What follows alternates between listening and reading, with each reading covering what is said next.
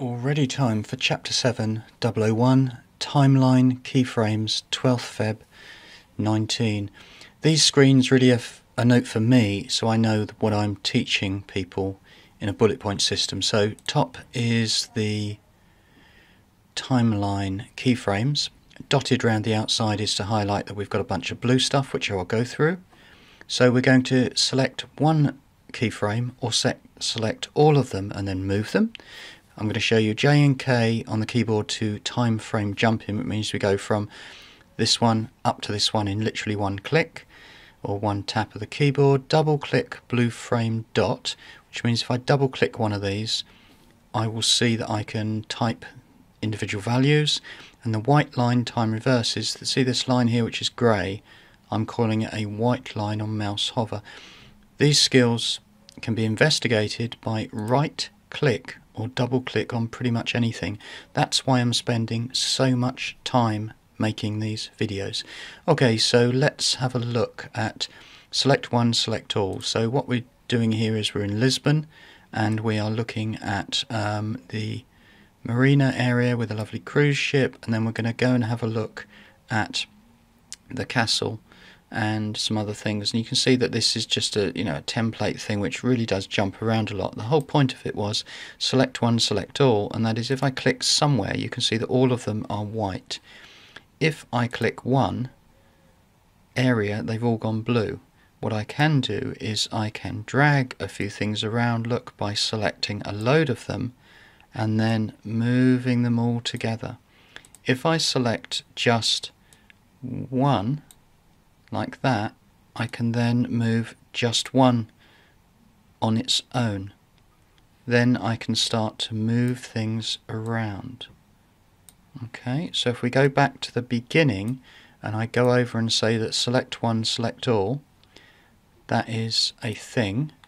If I hover on, say, one here and select it in blue, I really want to do just one, and then I right click, I can see that I've got some options. Let's do the one which says, I'm doing this particular J and K on keyboard, let's cover that one. So where we are there, if I hit K, you can see I've jumped to the next key frame. That's J and K, so that's quite a good technique to go through, say, from frame 336 back to 253 in one tap of the keyboard. Double click blue frame dot type value. Let's do that one next. So if we go and look at, say, a double click, and I'm going to say on this timeline here, let's go down to this one. I know that's quite small. I'm going to leave it at zoom 100%. So if I double click that value, what happens is I get a pop-up which gives me the exact longitude value. If I looked at, say, the tilt here and I wanted to double click the tilt, I will get an exact value that I can type into. I could go and hover over tilt and drag it up and drag it down.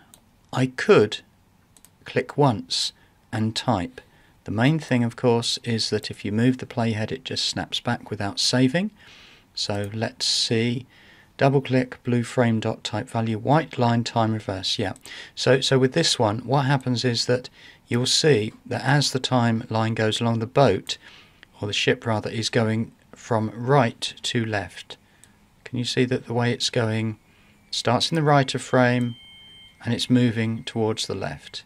If I hover and time reverse the frames, then what happens is that this time the boat is appearing to move in the opposite direction. So we can do right click, time reverse. You can do that anyway. Where you see the mouse going over, right click, time reverse.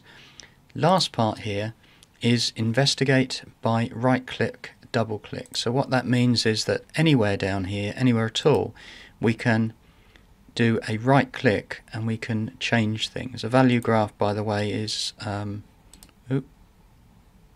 keyframe editor. So pretty much anywhere we can right click on things. Also, double clicking, if I double click in that area, it actually doesn't do anything. If I double click here, it doesn't do anything.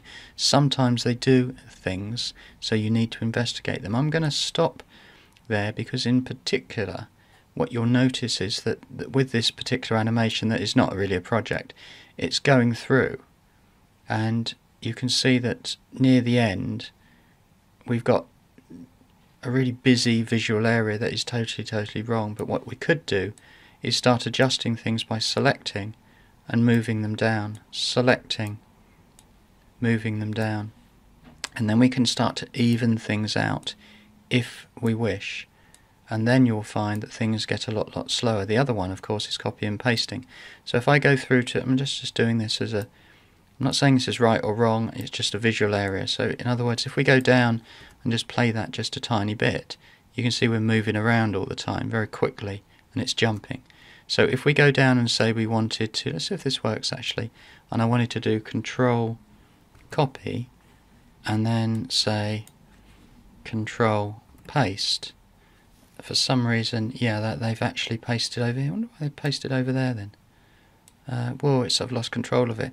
The point of it is really simple, and that is that we are looking in this 7001 of the timeline keyframes and how we can select one and all, move around very easily with J and K, double click on blue frames to enter specific values, which is pretty important when we get moving, because what you'll notice, and I've sent feedback, is last thing is that, and I'm going to do attributes in the next video, but just as a sneak peek if you like, is that what happens is that if I wanted to do the tilt and I wanted to go forward, you see I've got my mouse is going tons and tons of screen.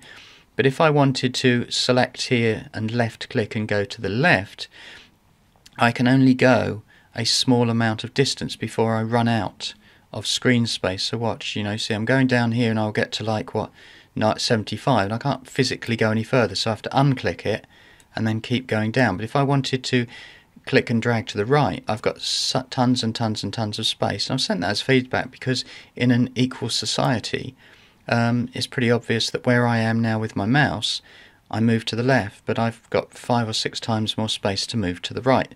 Hence the double click, and then we can enter a value as we wish to. I wonder if this does anything. Double click doesn't actually do anything there because you're actually keyframing that dot. Okay, 7001 is finished.